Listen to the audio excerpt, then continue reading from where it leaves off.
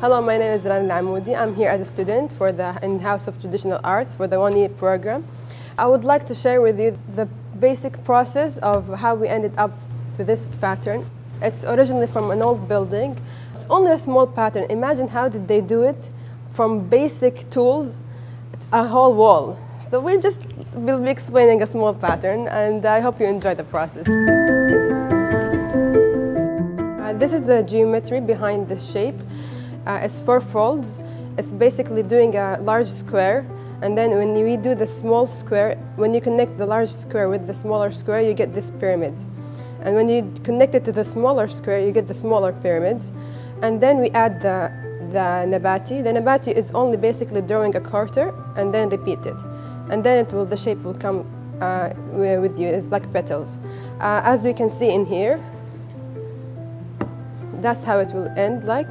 And this is the pyramids that we've seen in here. When it looks much better with the 3D. The beauty of crafting and using your hand, that it's never the same piece. It's like fingerprints. As you saw, this is my piece, that one that I have explained previously. And this is from my classmates. It's the same grid, the same shape, the same gypsum material, but it ended up differently. That's the beauty of it. Okay, after we've drawn it, now comes the tracing part. So there's more than a way to trace it, but we will be using transparent paper. So it's easier that way to make it more accurate, but imagine they used to do it only by hand. They only drew the basic shape, square or whatever, and then they do it. But unfortunately, I don't have that enough experience, so we will be tracing it.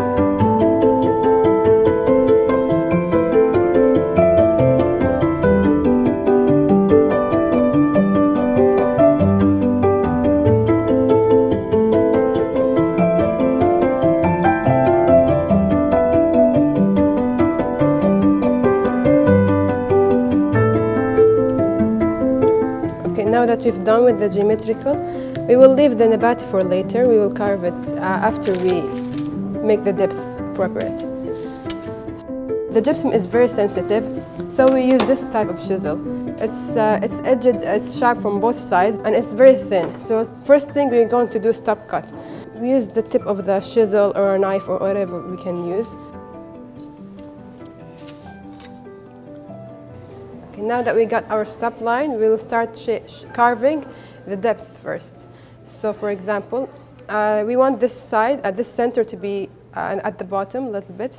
So we will use the stop cut like this. It makes the gypsum stop like this. That's why it's called stop cut. It will not break the shape. Now we start going in from the edges to the center. That's by only just pressing like this, and it will break down.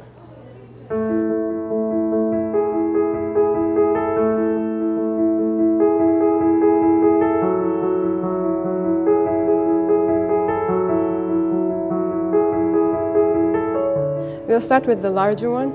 We want the shape of the pyramid, so we will hold the chisel sideways, and you will start with the small points, ending with the larger side.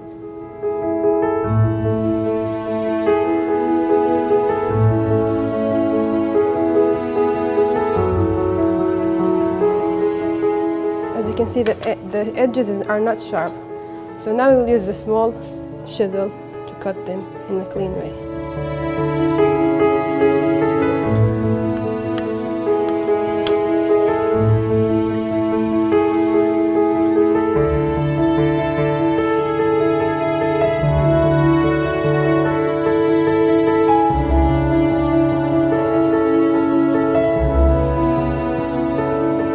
So basically, as you can see, it's still sharp. So when we make it smooth, because it's the plant, it's not like the geometry in here. This is more rounded and this is more sharp. It gives it a beautiful balance. And then you can go as deep as you want to fix the depth, or you can sand it. Or I personally don't prefer to sand it. I prefer to end it with the chisel because it gives a solid cut, solid finishing. But sanding the plants maybe would be a good idea to make it more curvy. So here's my previous one to get the point. As you can see, although I am the same person who've done both, but it's still different because you get more experience. That's the beauty of carving. Even you yourself, you cannot do the same piece twice. It's not like mold, it's handmade. So as you can see, this is the pyramid, and that's the nabati, the curved sides, as we said.